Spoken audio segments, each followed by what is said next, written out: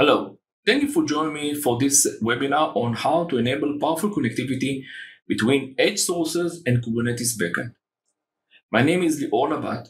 I am the co-founder and the CTO of CubeMQ. Why we are here? As many of you already knows that Kubernetes has become the de facto standard for deploying container-based workloads.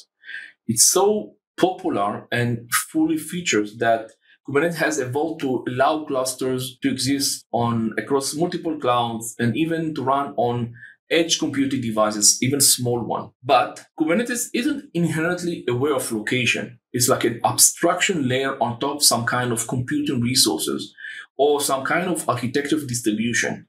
Hence, the complexity of building a connected, stable and reliable data transfer from edge to backend become a very significant challenge for most of development teams. What I mean is that sometimes when you develop a system on your backend with a lot of powerful resources like network and CPU and memory, this is not the case once you need to connect to some kind of edge devices that the resources characteristics are not the same as in your local network. So one of the enablers to do such architecture is using a messaging platform that's sitting on top of Kubernetes, as is enabling to do communication and high reliability connectivity between all the components in your architecture. What we're going to learn. First of all, I'm going to introduce you the CubeMQ messaging framework. We will dive into each component, what is each component is doing, and how they are interconnected between each of them to form a very high scalable edge to backend connectivity. Also, we will look on a use case, a live demo of how to move data between edge device to S3. And here what we're going to do is going to show how we're using all the CubeMQ messaging components to move files that are sitting on remote location and copying to an S3 buckets.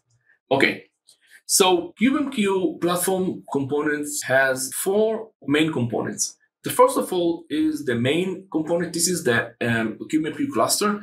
This is an enterprise-grade message broker and message queue.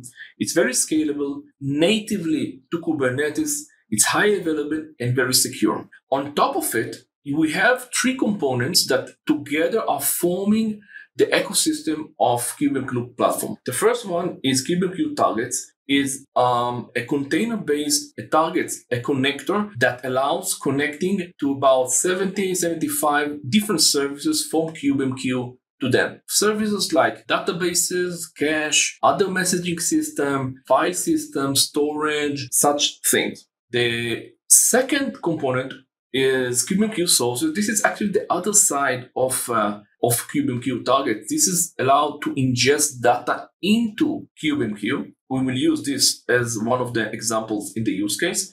It's allowed to bring data into CubeMQ and then spread it between other services or even use to different connectors like CubeMQ target. CubeMQ bridges is more the interconnectivity between CubeMQ clusters. It's enabled to transfer data between one CubeMQ cluster to another one, or to replicate, or to aggregate, or to do any kind of transformation between CubeMQ cluster. This also enabled to do cross clouds or cross availability zones or something like that data between two or even more CubeMQ cluster.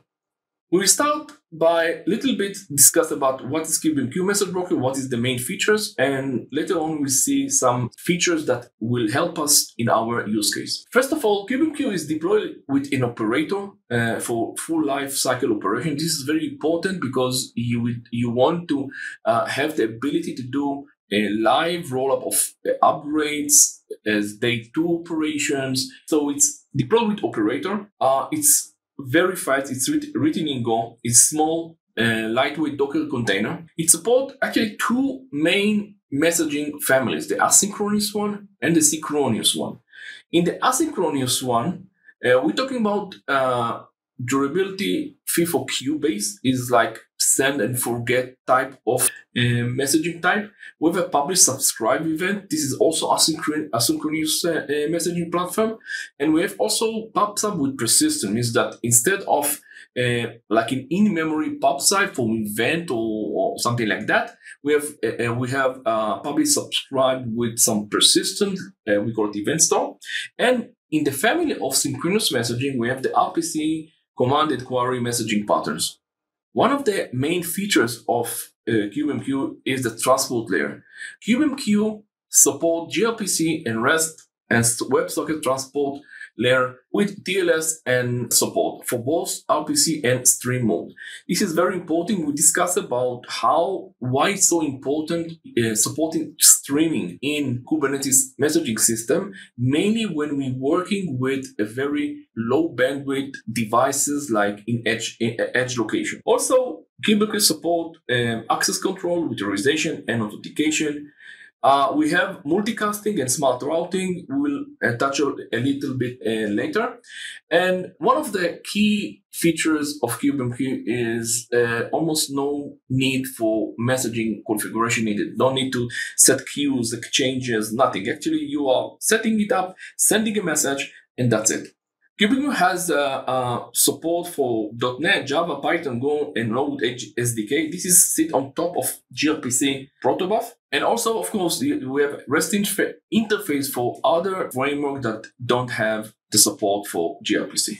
Let's talk about the queue messaging pattern. The queue messaging pattern is very similar to, if you're familiar with the Amazon SQS, it's a FIFO-based order preserve message queue. Exactly one message delivery guarantee, can send batch and receiving, has expiration level of messaging. You can set delay to processing messaging.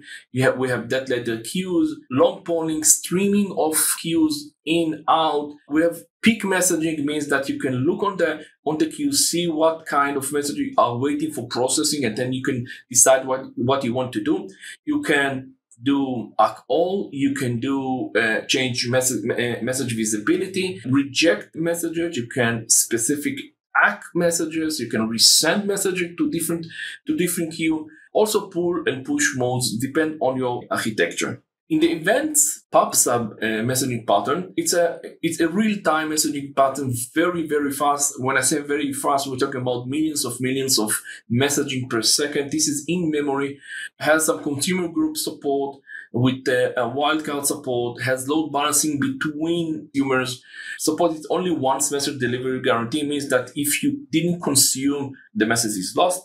As I said, wildcard partitions, and it's not persisted. The event store, it's like the event store, the events messaging pattern, but it's persisted, means that every message is persisted to some kind of storage. In KubeMQ, you can define PVC, or you could want to use the ephemeral file system that provides you the container. The same like the event in memory. Support at least one message delivery guarantee, means that you can replay the message if you want later on. Offsetting support, you can connect and ask for messaging starting from the last message that was sent, or the first one from the queue. Support message sequence, timestamp, time duration. You can play according to what you want to do. The RPC query and command message patterns is the synchronous part of KubeMQ connectivity mode. It's mainly for connection to a real time, like a database. If you have a command or you have a query that you want to send a message to a database and return some kind of query back with the data. It supports two sub message pattern. One we call command, the second called query. Command is like a webhook. You're sending a message to some kind of service and you get a message back if it's work or not. If not, what is the error? The query is more sending to a database, getting back a data back. So together, this gives you full view of KubeMQ messaging capabilities. What is the advantage using KubeMQ over other solutions? First of all, it was designed and optimized to work on Kubernetes with seamless integration with other Kubernetes components. This means metrics. This means working with service mesh. This means that you can run everywhere. It can run on a cloud, it can run on-prem, it can run on edge device, it can run with in-cluster together, it can be run standalone, it can run on even a drone. Supporting from ARM 764 to very high-end powerful workloads on very powerful CPUs and memory. Has all the messaging pattern, run anywhere, very low resource CPU. We have tested the Docker container is about 40 meg, so it's very, very small. You can develop and build the complete architecture with KubeMQ. Other components like target, bridges, and sources, we will see them in our demo and discuss it about it now. It's enterprise ready out of the box. No need for dedicated persistent volume. It's again depends on your usage of your messaging patterns. And I would like to say the importance of gRPC interface. It's more performance, less latency. It's a unified API, and one of the biggest advantage is that when you're using in Kubernetes and using messaging, the opening and the close connection all the time is very highly cost. This means that using KubeMQ with streaming capabilities, you are open once and you can stream data as much as you want. This gives you low latency and also consume less of resources to handle such transfer data between endpoints. Okay, let's see the first connector of KubeMQ messaging framework. The first one is the KubeMQ targets. KubeMQ targets enable and allows to build a message-based microservice architecture on Kubernetes with minimal effort and without developing connectivity interface between KubeMQ, message broker, and external systems such as database, cache, messaging, and REST-based API. When you're building a microservices based on messaging platform, you need the interconnectivity between other services. For example, you have an API and you have a database that need to get information from this database into API, or we want to save some data on cache, or we want to say we want to take the data and do some kind of queuing in order to process later. KubeMQ targets give you this ability to connect KubeMQ to other services. KubeMQ targets is an open source project that has we see it on GitHub, and you can log in and see. And what you can see is the wide area of support of services. We have about 80 different connectors for this container. We can see we have cache, Redis, Memcache, Ethercad, some stores, database like Postgres, MySQL, Mongo, Cassandra, and also we have messaging like Kafka and RabbitMQ and other MQTT, and also we have a basic support for we have a support for basic services in the clouds. Like in GCP, we have all the cache there.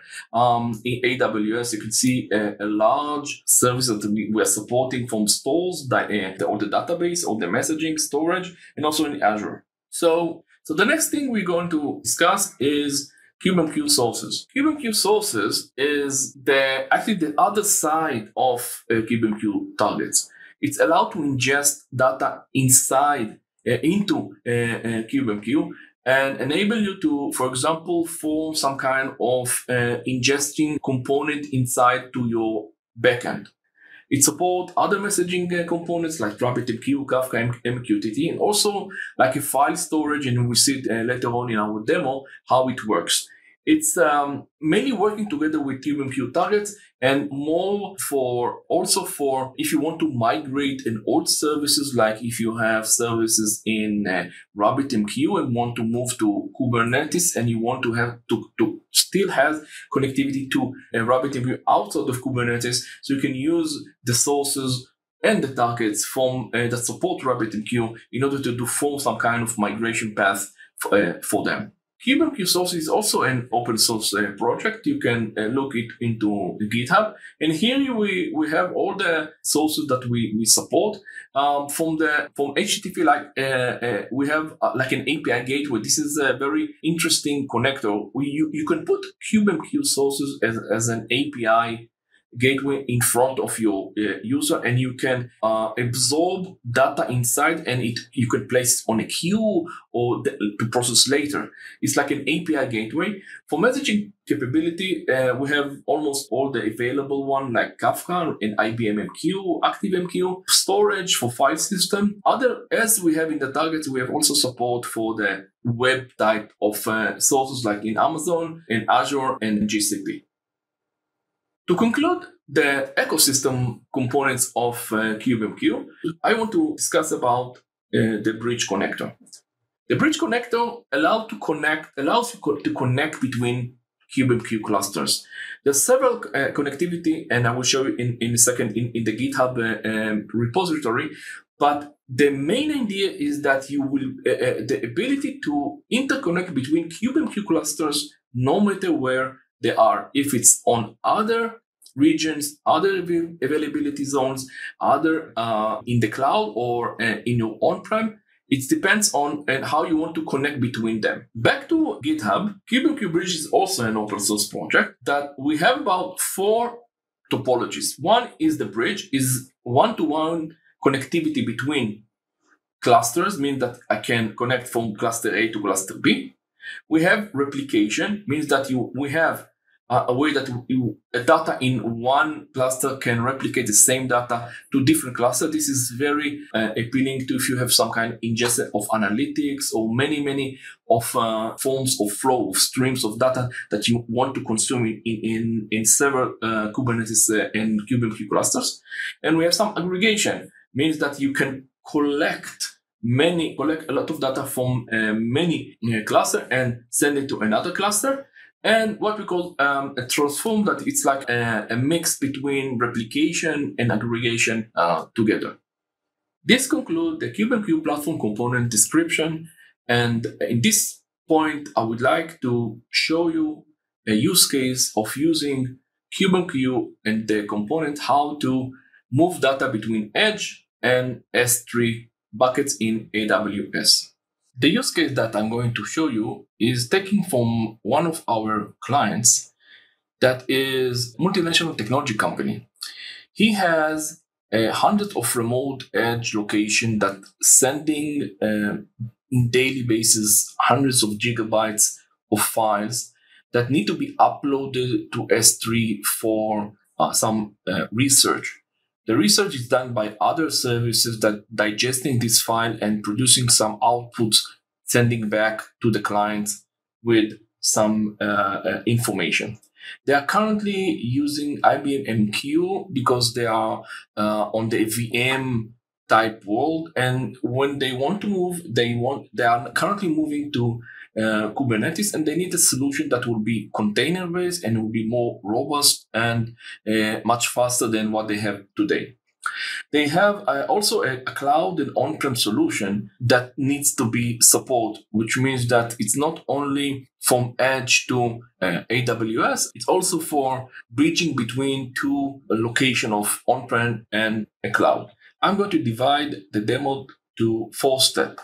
Before going to start the steps, I'm going to talk about briefly, we're going to use the CubeMQ build and deploy building tool. This is an online building tool that will help us to configure all the components and to deploy them very quickly to a Kubernetes cluster. So we're going to use this tool for configuration. And for the steps, I'm going to do like this. In step 1, we're going to deploy a CubeMQ cluster on a remote Kubernetes cluster on GCP, Google Cloud Platform. We're going to add a CubeMQ targets that from one end would be connected to the local CubeMQ cluster, and on the other side, it will be send and save files on the S3 buckets on AWS. The second step will be deploying. We will create a Kubernetes cluster with K3D daemon for K3S, and then we're going to deploy a CubeMQ cluster on this Kubernetes cluster. We're going to add a bridge that connects between the local one CubeMQ cluster to the remote one that's sitting on GCP. The third step will be configuration of KubeMQ sources. This will be a standalone KubeMQ sources application that from one hand will be listening to the local files that we will put there later on some files. And on the other side, we'll send the files that he is listening and take from this file folder to a queue in KubeMQ that will be later on will be sent to the S3 on the remote side. Step 4 will be moving some files. So let's do it. Step 1. In step 1, we're going to create a KubeMQ cluster on a remote Kubernetes cluster. In this case, we're going to deploy on GCP. For this, I'm going to use our build and deploy tool. As we can see here, this is the KubeMQ build and deploy management console. This is a web application. This application allows you to configure all the KubeMQ components and be able with kubectl command line to deploy YAML files into Kubernetes cluster, and then you can create your architecture as you desire. So step 1 is creating KubeMQ cluster on GCP Kubernetes cluster, and also adding KubeMQ targets that points to S3 buckets that will take files from a specific topic or channel. We're going to call it S3 and save it as a file on AWS S3. So let's start by creating KubeMQ cluster. Clicking on Create Cluster, we're going to add, and here we're going to create put KubeMQ with a demo, KubeMQ namespace demo. Very important is that we're going to expose the KubeMQ cluster outside in order that the bridge in step 2 and step 3 will be able to connect directly to the KubeMQ cluster that's running on GCP. We're going to the gRPC interface with load balancer. That's it. And do save. And we're going to do a deploy. Here, when I do click on deploy, I can get a manifest. And here I get 2 manifests that I can play with. One is the initialization of all KubeMQ CRDs, definition, RBACs, everything. And the second one is the YAML that is representing the KubeMQ cluster. So I'm going to start with init. I can click it and go to the console. This one. Okay. So it's already, since I already did it before, it didn't change anything. But now I'm going to use this one, the click one, and here we can see that he created KubeMQ cluster on the KubeMQ demo namespace. We can see what is the status. kubectl get pods KubeMQ demo. See that everything is up and running, and see also the operator. Another thing I want to do is to get the IP address of the load balancer that GCP created for me. So we're going to do with services, SVCs,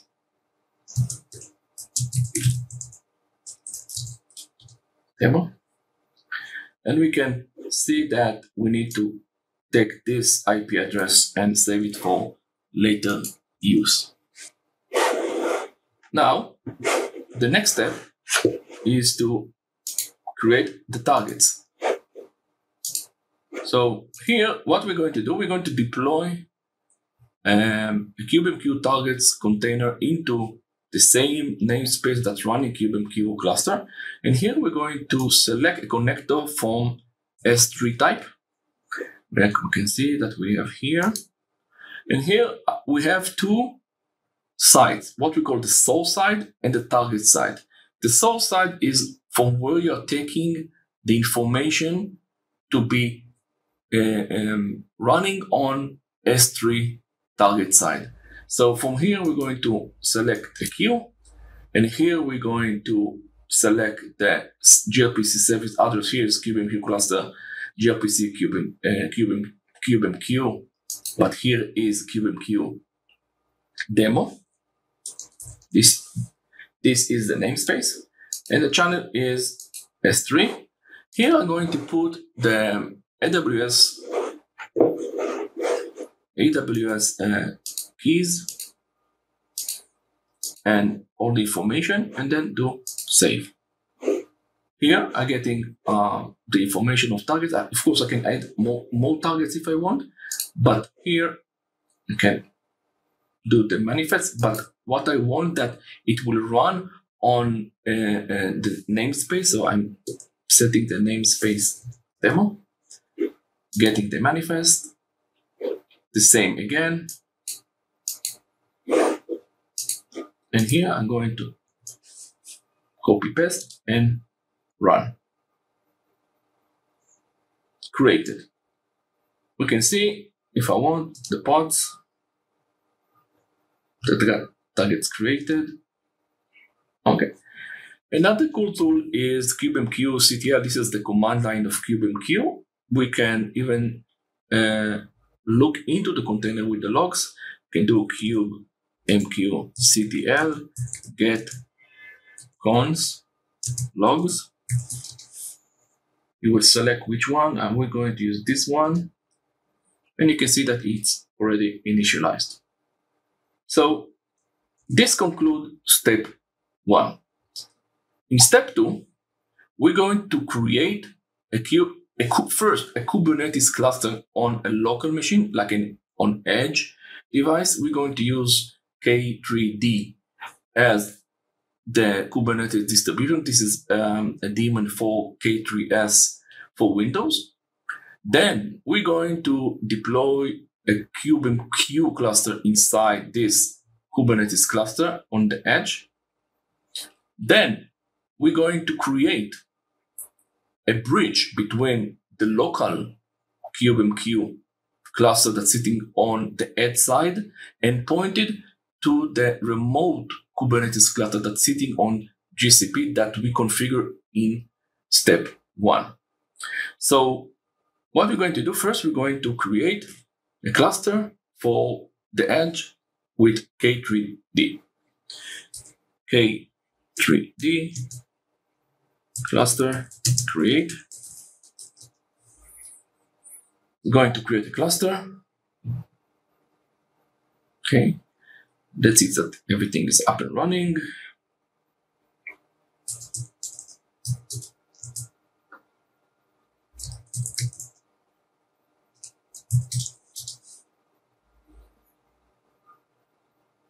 See, it's running. Let's see that everything is up and running from the pods.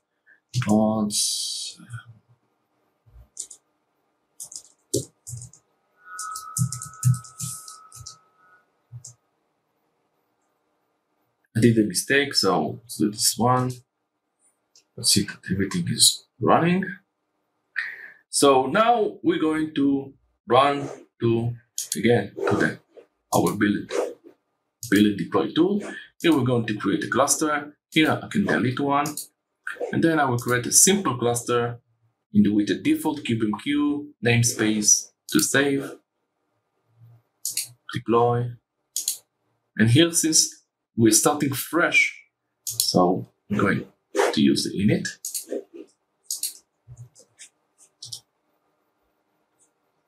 And then we can do this.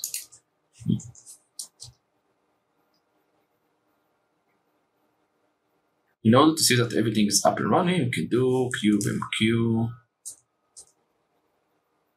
CTL get cluster. That everything is up and running. Still not ready. This means that it's still downloading all the images. kubectl pods Q. Up and running, all of them. You can see here, 3 from 3. And now we will add a bridge, a KubeMQ bridges. And the role of this bridge is to bridge between the local KubeMQ cluster that's sitting on our local edge Kubernetes cluster to the GCP Kubernetes cluster with the KubeMQ cluster that's sitting there. In order to do this, we will add a bridge in this menu, KubeMQ bridges. We will add a bridge. We'll call it bridge S3. And now here the source, because we are running locally, so the source will be connected to the local KubeMQ cluster, which is the KubeMQ cluster that's sitting on the edge Kubernetes cluster, the K3D. We will select Q. We will select S3. And here the target will be the remote one, the KubeMQ one that's sitting on GCP. And here we're going to use the address that we recorded before with the load balancer that we exposed in this KubeMQ. And this will be this one with this IP address. Second. And it will be here. When we're going to do save, and we see we have a bridge from local KubeMQ cluster to a remote one. Let's do a deploy. We will have another manifest, and we're going to copy, paste here. And it was created. In order to see this, we can do kubectl get pods.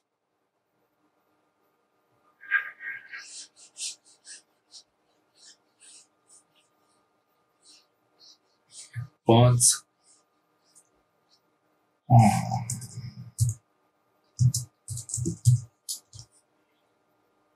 If the bridge running, also we can see if we want, we can do kubectl get con logs. You can see that we have here, and you see that on one hand we connected to the local one and the target one. Now we can go to the third step. The third step is bringing the KubeMQ sources as a standalone application. In this case, it's a Windows one. For one hand, this KubeMQ sources will listen to a local folder that we're going to set up, and will send the messages, the files that in this folder to the local KubeMQ cluster that's sitting on the edge device. Here we're going to do it in two sub-steps. One is creating the YAML file for the KubeMQ sources for the configuration. And also we're going to expose the KubeMQ cluster that's running locally to the port that the KubeMQ sources will be able to connect to. So we will start again by, let's go to this one, with sources. And here we're going to add a source that is a file system source. And here we're going to have this setting. The setting here will be what will be the source folder names, means that what is the local one. Here we're going to use the demo S3.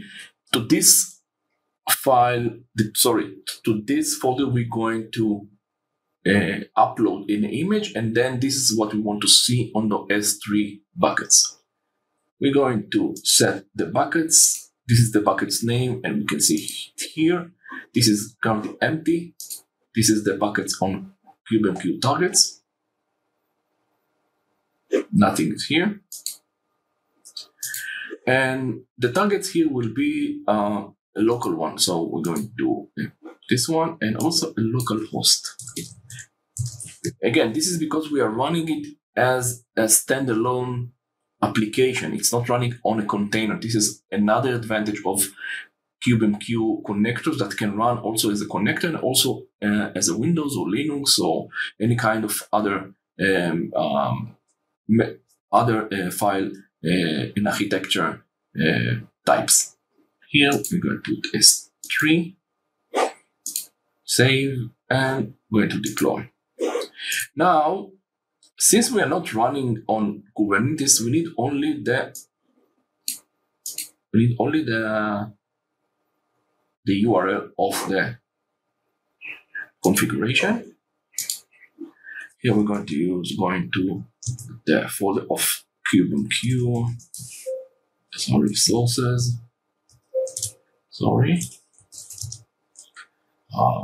CD sources, and we're going to run KubeMQ sources get, and here we're going to take only this one. But before we're going to run it, I'm going to do some port forwarding. KubeMQ CTL set cluster proxy.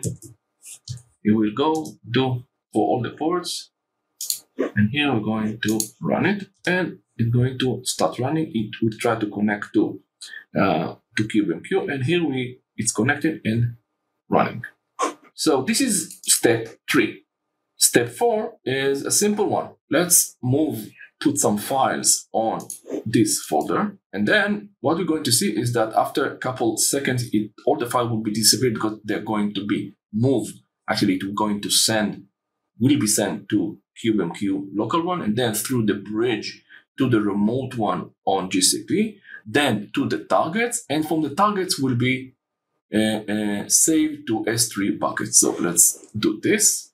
I'm going to put some files there, put some images, or 5 images, each one is 1 to 5 meg, and then we can see here, after a couple of times, it was disappeared, and we can see here if we have a problem, and let's see on the S3 if it was sent. And here they are, all of them. All the files that running on was in my edge device now are on the S3 buckets. This concludes our demo. If you'd like to try KubeMQ, you can head to kubemq.io quick start. This is also conclude our webinar. Thank you for watching and hope to see you soon again. Thank you.